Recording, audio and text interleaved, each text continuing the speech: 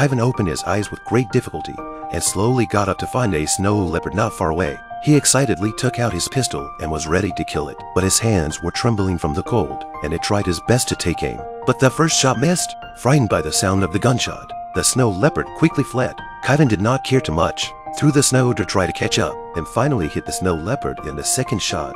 Kaivan, who had solved the problem of food and clothing, was still feeling potentially desperate in the frowning polar region, and could only talk to himself to maintain his sanity, always checking his compass to correct his direction. He finally makes it out of the Arctic Circle. After being accompanied by two gold miners, Kaivan was shot and killed trying to keep the gold for himself while he was rowing on a river raft, saving his companion from falling into the water. Kaivan was later rescued by a local hunter when he fell into the snowy mountains. When leaving the lumberyard by car, thanks to her hot pouncing on the warden, Kaivan successfully escaped the dragnet and jumped onto another train that passed by.